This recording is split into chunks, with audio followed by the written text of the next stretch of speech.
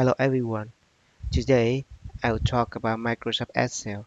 This video is a follow-up to the first video talking about Microsoft Excel at a basic level. But today I will show you a more interesting thing that we usually use in the daily work.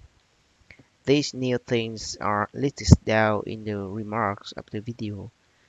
Please remember to press the subscribe to get more video and press the bell to know when the new videos are available. Also, look for another video by checking the link below. So, start for today. I'll show you a very strong sorting function inside Microsoft Excel. Now I have a list of best-selling books. You can see the title from The Tale of Two Cities to The Hobbit and to The Tale of the Little Rabbit. And then I'm going to highlight on the data. Then do the quick sort. So you can see that we have two options here. The first one sort A to Z and the second sort Z to A. So I choose the first one. You can see that the list name already rearranged from J to A, and the data also exactly rearranged according to the list name. It's like correctly with it. So we can also have another option. I go to highlight the data again and then go to the sort A to J. And you can see that the data, the title already changed from the J to A for up the alphabet. And also the data follow with it exactly on the row.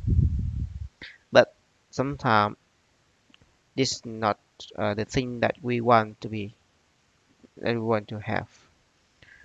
So that I'm going to go to the custom sort. So right now here from the um, tabs you see the custom sort, choose it, and then you can see that in the table you have sort by column C, D, E, or sort by value, colors, or sort A to Z.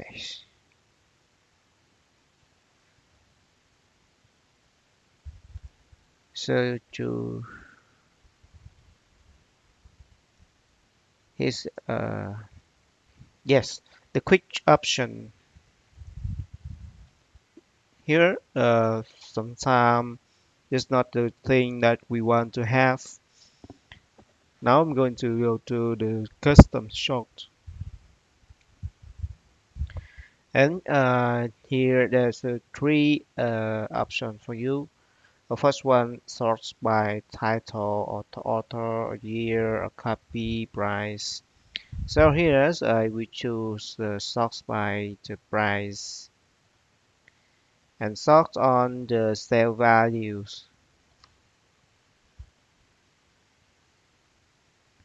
And then smallest to largest is best. Okay, so you can see that the price will follow increase, yeah, and the title and also other data correctly follow.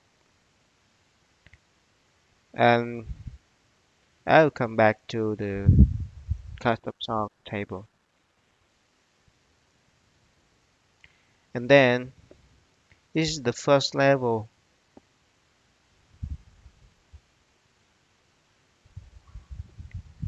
So if you want to add another level or another filter, so just add level. Then the first we sort by price, so now we sort by others, sort by copy and millions. Yes, the sale values and also small, let's choose largest, then okay. And also you can say that the first conditions, the price will increase, and then in each price the copies will increase. So there's a two layer, two condition for this sorting. I just show you how to sort data in Microsoft Excel. Now I'm going to show you how the filter option work in Excel. From the list, we make the space, the line here. Ensure. Next thing I want to highlight the row and go to the filter. So you can see the arrow here. Then you can click on the arrow to drop down. It's, now you can click on the arrow to drop down. You can see everything is selected here. So you want, uh, if you don't want to select them, you can click on deselected. Then you can click on the thing that you want to see. Yeah. So the list now only one. You come back and select on. Yes.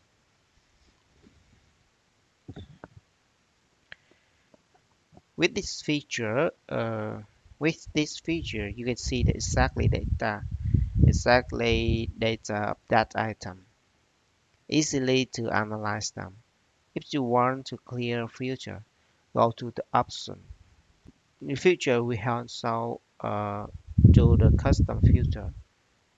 So you can choose again filters and go to the arrows, drop down and choose the filter number. In this function, you have another option to choose, like equal filter equal to a reader then, or even you choose the custom filters. And for the price, we can limit uh, the price is greater than for example 11 and or and uh, less than 16 for example 16, and then okay. So you can say that the condition on the price between 11 and 16. Another thing today we want to share you how to round up or down the number inside the Microsoft Excel. So if we have the number like just 4335 here. So if you don't want to see this number be high, or just want to see one or two digits, then we can use.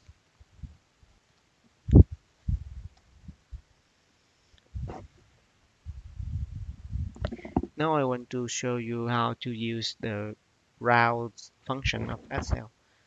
For example, if you have a number too long number here, so if you just want to see one or two digits, you can use the function round. So at here, you can press on the blank cell, then type the equal, then round, type the round. Here we have a lot of option here for the route down, route up, and we can tap the bracket. Then the number, which number we want to route. There's the first one. So the, the number we want to route. So the number here I choose on the P3, the value here, and then comma, the number of digits we want to see. So here I want to see 0. close n. Okay, so the number now only the number 4, one digits. And then it's easy, you can drop, drag down for the other number.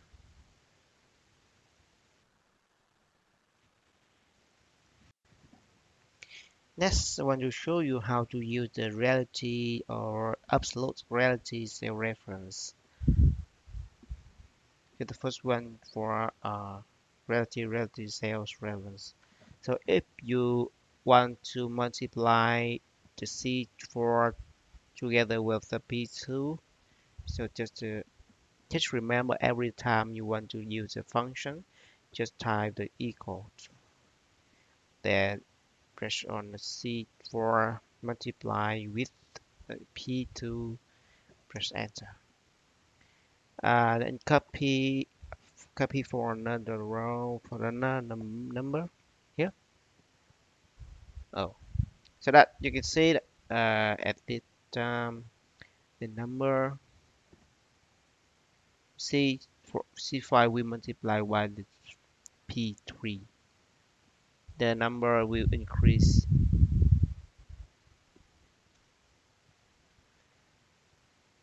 So in this case, if we want to keep number 5 here and multiply with uh, these columns, just use the F4. So in the formula, you just type the P2 and F4. You can see the dollar, lock, dollar, enter. So this means that we multiply on the column here to here, but we lock the number P2. Every every number in the C columns multiply with only number P2. So that copy for another row here. So you can see that we have the values. So this is absolutely. And then if we want to copy to the other columns, so just copy right here. So how this work? Just press on this cell and check on the formula here. So this time the number 5 we multiply with the T columns.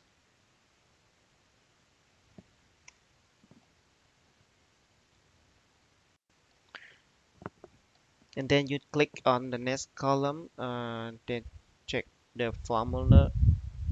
At this time the B2 multiply with the 3 D4, and the other one also F4 by F by E4 multiply with the B2.